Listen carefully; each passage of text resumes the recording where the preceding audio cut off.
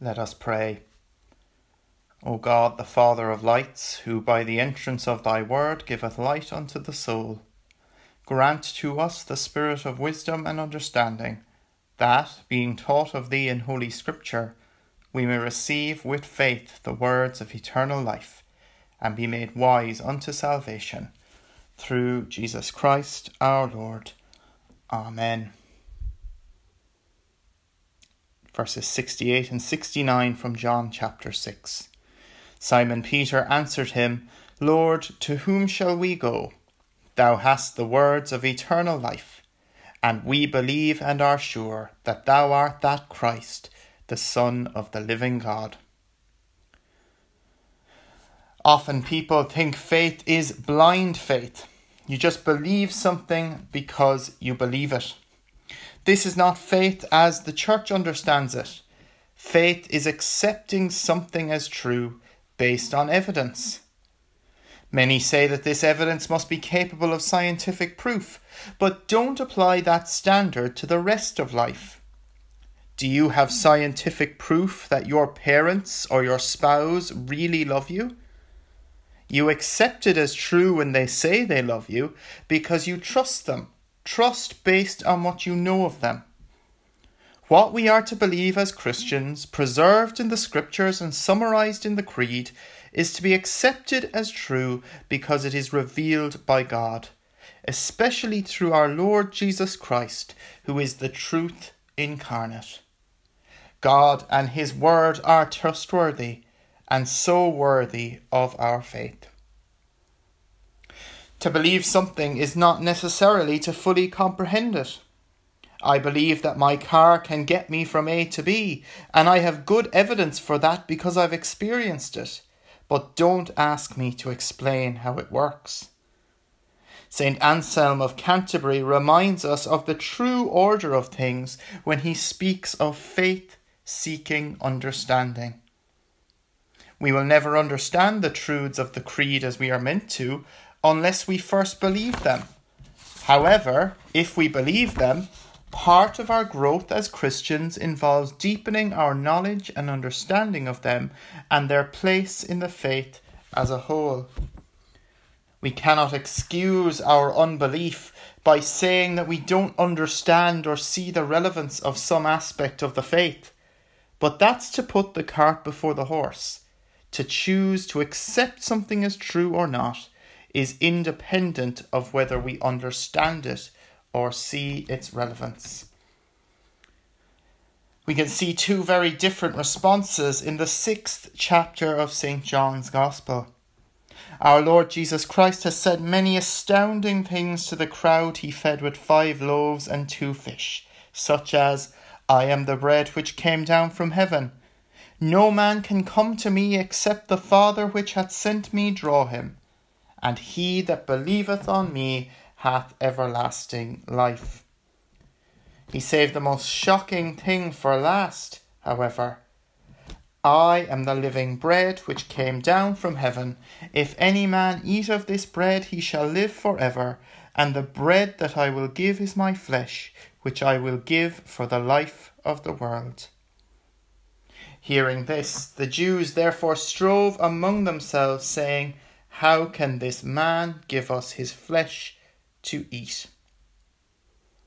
If our Lord meant to say that he is only speaking symbolically or metaphorically, and we're not to eat his flesh in any objective way, he could have clarified this.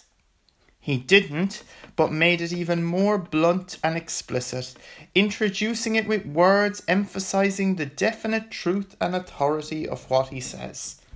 Verily, verily, I say unto you, except ye eat the flesh of the Son of Man and drink his blood, ye have no life in you. Our Lord's hearers were not wrong when they commented, This is an hard saying. Who can hear it? However, just because it is hard does not mean it is not to be believed. It is impossible for us to fully understand how we receive Christ's body and blood in Holy Communion. But it is no easier to understand fully a lot of other things which we still believe in. The very fundamental things of love and the beginning of life and the end of life are good examples. As a Christian, I believe in creation, yet I do not understand how God created all that is visible and invisible. I believe that Christ is uniquely God and man in one person, yet I do not understand how. I believe that Christ rose bodily from the tomb, yet I do not understand how. I believe that Christ ascended in that risen and glorified body to the right hand of his Father in heaven, yet I do not understand how. Why is it any more difficult to believe Christ when he says, "This is my body and this is my blood," even when it still appears to the human eye to be ordinary bread and wine? This is not a case of believing 6 impossible things before breakfast, as the quote from Alice in Wonderland goes. Just because our human minds cannot understand these truths of God doesn't mean that they are actually impossible or unreasonable. We accept these things as true on the evidence of him who speaks it. These things are revealed truth, preserved in the scriptures, and we can trust them because we can trust God.